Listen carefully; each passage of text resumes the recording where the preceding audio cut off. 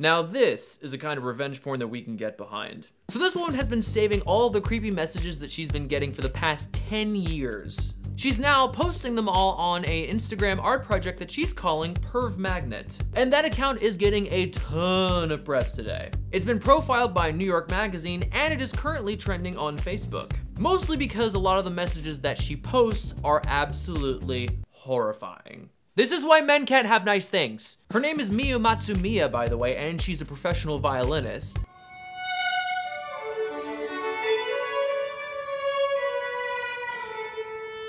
And at 4'9", she's also known for being able to fit in very small and tight spaces. Here she is cramming herself into a locker. Because apparently bullies didn't do that enough to her when she was growing up. Or who knows, actually maybe they did, and that's why she got so good at it. But her talents aside, her gender, her race, and her size have made her an easy target for creeps. And as a result, she says she's gotten death threats and rape threats, as well as all manner of awful, awful messages from Asian fetishists. Here is what she had to say about it. I sincerely want the attention to be focused on the messages and not myself. I want these messages to demonstrate the crazy, awful, and unacceptable things that women receive online. Well, mission accomplished. Now let's look at some tweets, shall we? Aaron Willett said, I support Miyu Matsumiya so much, honestly tempted to do the same, F creepers.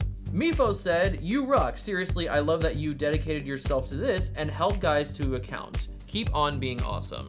I'm sure there were also a bunch of hateful tweets, but let's be honest, we don't need any more negativity online. So what do you guys think? Do you support what she's doing, or do you think that this is actually a sick sort of violation of privacy? Do the pervs even deserve privacy? Or do these creeps forfeit the right to privacy the minute they send her a really, really awful message? Let us know your thoughts in the comments below. Don't forget to thumb this video up and to subscribe to What's Trending Femme.